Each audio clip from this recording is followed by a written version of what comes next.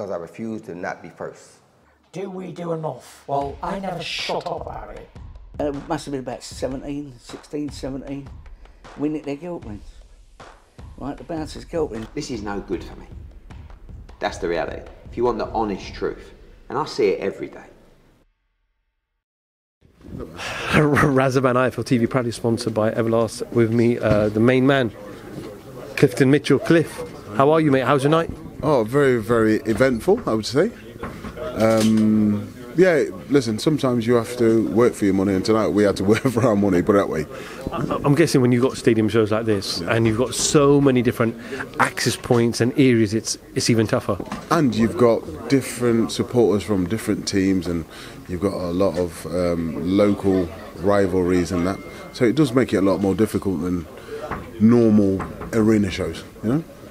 We just saw, a lot of people didn't think that Chris Smith could pull it tonight. He did, and he did it convincingly.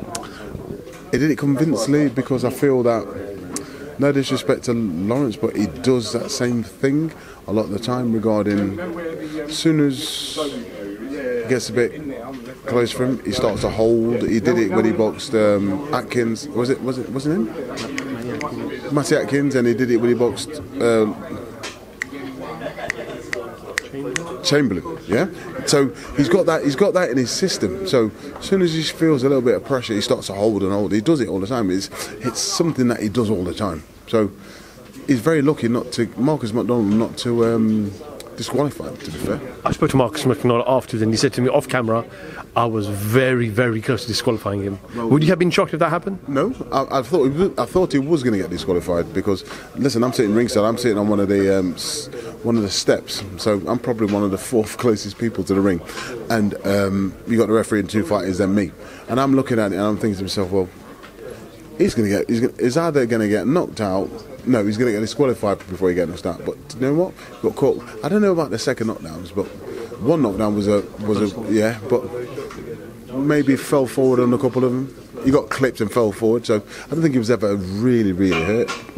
But he did try very, very hard. But this night was all about Bilham Smith because he got hit with some bombs and walked through him.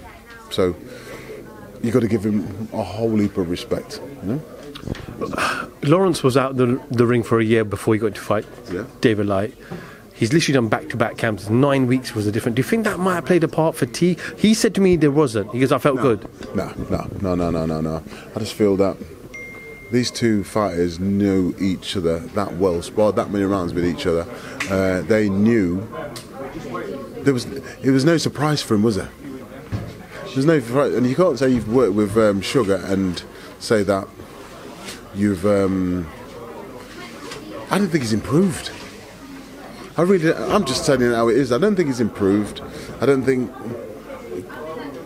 Is Sugar the right trainer for him, or can anybody improve him? Because I feel he's just got that trait in him where he's going to hold. He's going to hold it, and he does it, and he's done it from day one.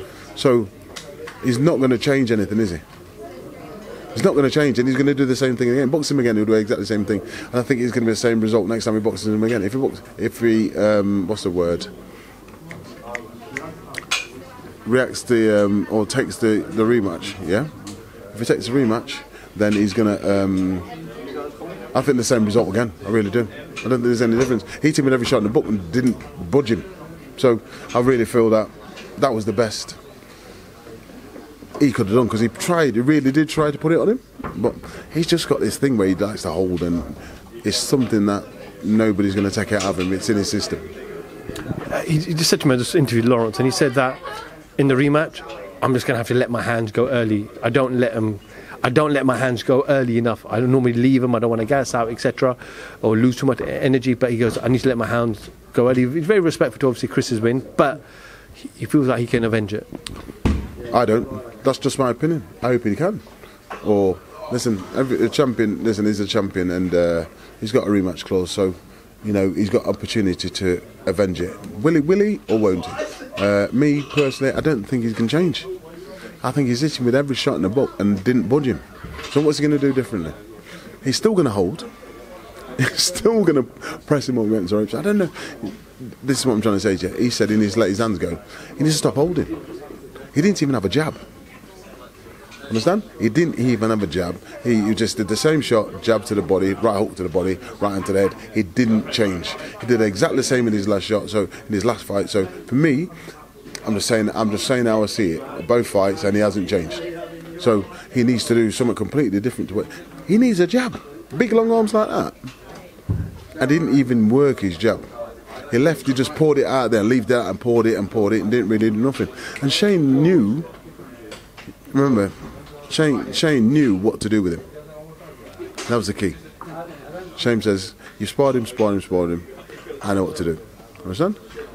Okay, Cliff, thank you for giving me a little bit of time. The press is about to start for business, so I have to cut this, but yeah, we'll catch up with you back at the hotel. Okay, up the Rams. Clifton Mitchell, IFL TV, thank you very much. Bye. Because I refuse to not be first. Do we do enough? Well, I never shut up about it. It must have been about 17, 16, 17. We nicked their guilt rings. Right, the bouncer's guilt ring. This is no good for me. That's the reality. If you want the honest truth, and I see it every day,